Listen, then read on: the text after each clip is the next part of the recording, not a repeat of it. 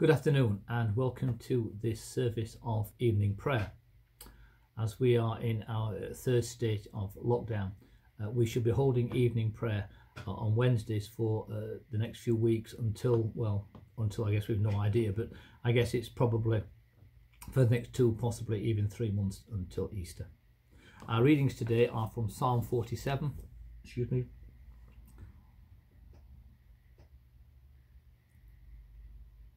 Matthew chapter 21, verses 33 to the end, and Colossians chapter 2, verses 8 to 18. Psalm 47, Matthew 21, verse 33 to the end, and Colossians 2, verses 8 to 15. Attached to this link should also be the link for you to download or open up a copy of the evening prayer service. So let's pray. O God, make speed to save us. O Lord, make haste to help us. Bless the Lord, O my soul. O Lord my God, how excellent is your greatness. You are clothed with majesty and honour, wrapped in light as in a garment. The sun knows the time for its setting. You make darkness that it may be night. O Lord, how manifold are your works. In wisdom you have made them all. The earth is full of your creatures. When you send forth your spirit, they are created, and you renew the face of the earth. May the glory of the Lord endure forever. May the Lord rejoice in his works. I will sing to the Lord as long as I live. I will make music to my God while I have my being. Glory to the Father, and to the Son, and to the Holy Spirit, as it was in the beginning, is now, and shall be forever. Amen.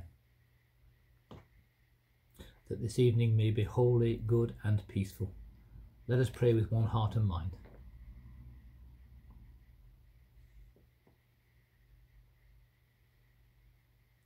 As our evening prayer rises before you, O God, so may your mercy come down upon us, to cleanse our hearts and set us free to sing your praise, now and forever.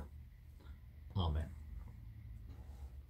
Our opening reading is taken from Psalm 47. If I say the odd verses, if you would respond with the even verses. Clap your hands, all you nations. Shout to God with cries of joy.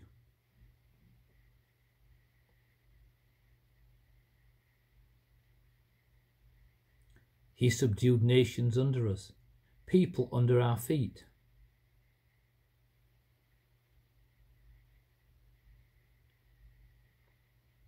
God has ascended amid shouts of joy, the Lord amid the sounding of trumpets.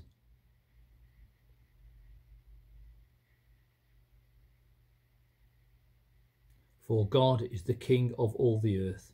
Sing to him a psalm of praise.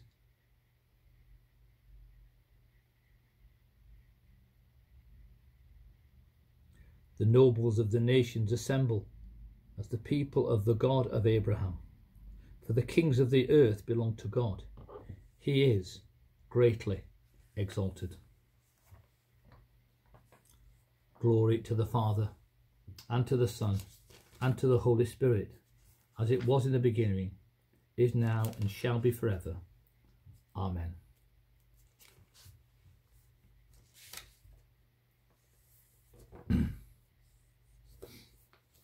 Canticle. The glorious grace of God is freely bestowed upon us in the Beloved. Blessed are you, the God and Father of our Lord Jesus Christ, for you have blessed us in Christ Jesus with every spiritual blessing in the heavenly places. You chose us to be yours in Christ before the foundation of the world, that we should be holy and blameless before you. In love you destined us for adoption as your children through Jesus Christ, according to the purpose of your will, to the praise of your glorious grace, which you freely bestowed on us in the Beloved. In you we have redemption through the blood of Christ, the forgiveness of our sins, according to the riches of your grace, which you have lavished upon us. You have made known to us in all wisdom and insight the mystery of your will, according to your purpose, which you set forth in Christ as a plan for the fullness of time, to unite all things in Christ, things in heaven and things on earth. Glory to the Father, and to the Son, and to the Holy Spirit, as it was in the beginning, is now, and shall be forever. Amen. The glorious grace of God is freely bestowed on us in the Beloved. Our next reading is taken from the book of Colossians chapter 2, beginning at verse 8.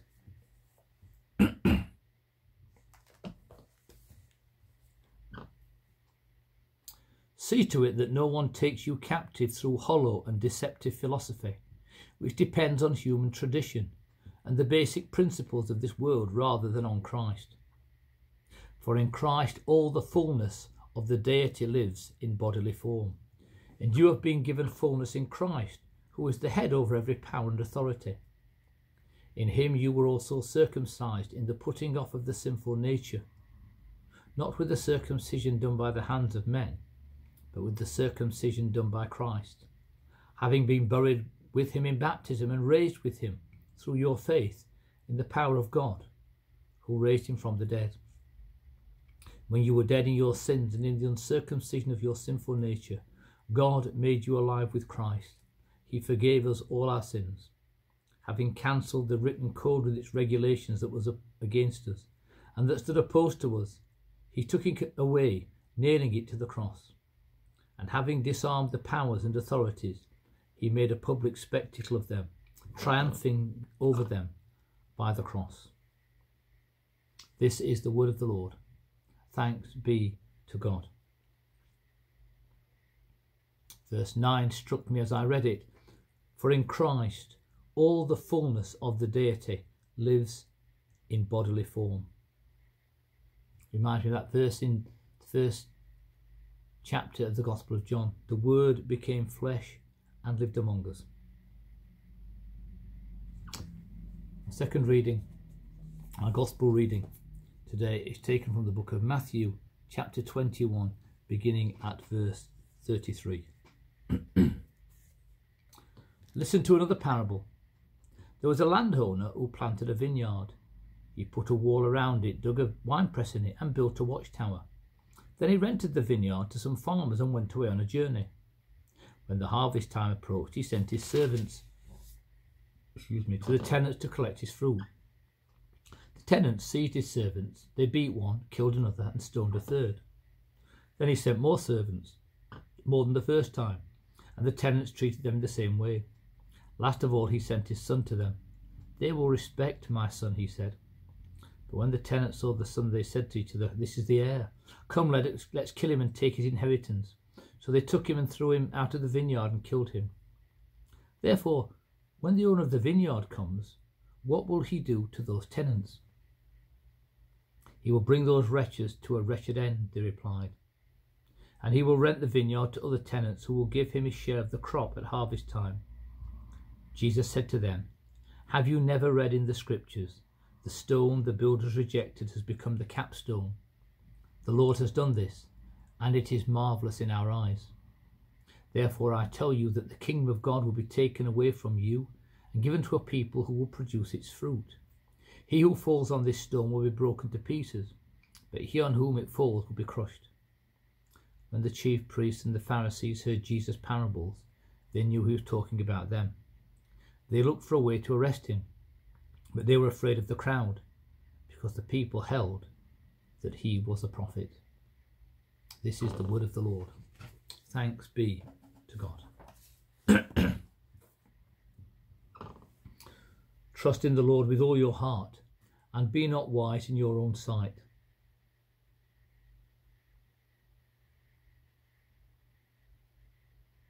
Trust in the Lord with all your heart, and be not wise in your own sight. In all your ways acknowledge him, and he will make straight your paths. Trust in the Lord with all your heart. Glory to the Father, and to the Son, and to the Holy Spirit. Trust in the Lord with all your heart, and be not wise in your own sight. we come to the Gospel Canticle. If we say the introduction together, and if I say the odd verses and you respond with the even verses. My spirit rejoices in you, O God. My soul proclaims your greatness. My soul proclaims the greatness of the Lord. My spirit rejoices in God my Saviour. He hath looked with favour on his lowly servant.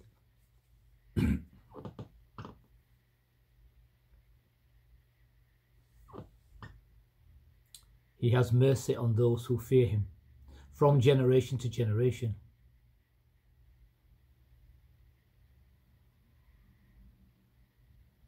Casting down the mighty from their thrones, and lifting up the lowly.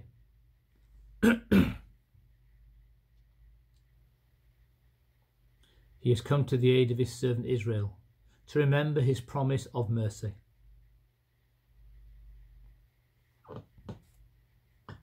Glory to the Father, and to the Son, and to the Holy Spirit, as it was in the beginning, is now, and shall be forever.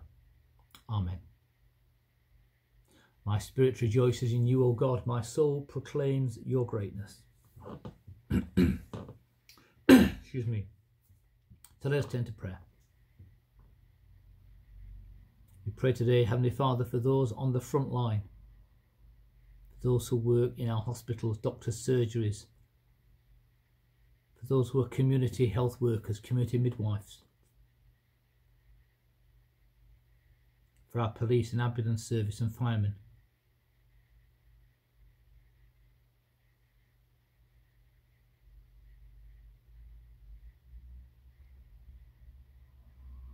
We pray, Lord, that the vaccines that we have will be successfully run out across the counties of this country, that as many lives as possible will be saved. And we pray for wisdom for men and women to consider their actions before putting themselves and others at risk.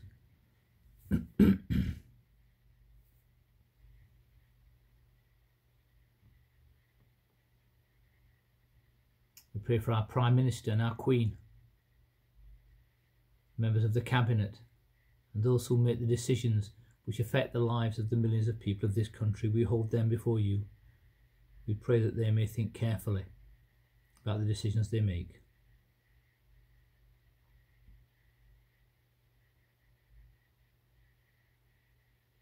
We pray for the peace of God to settle on this world. Where there is conflict, there will be peace and harmony and forgiveness. We pray particularly for the country of America at this time, as they approach the inauguration of a new president, with the issues surrounding the current one. We hold that nation before you.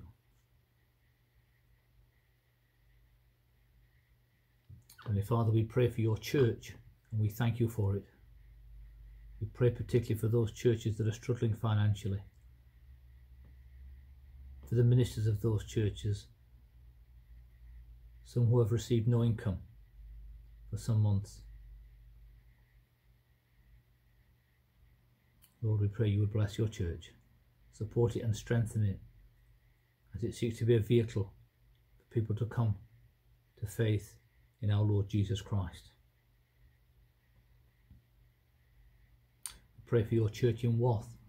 We thank you for the different churches and pray your blessing upon them. For those in our own church, be with those who are lonely and vulnerable, for those who feel frail, for those who are ill, and for those who have existing health issues which prevent them from going out. Be with them, we pray.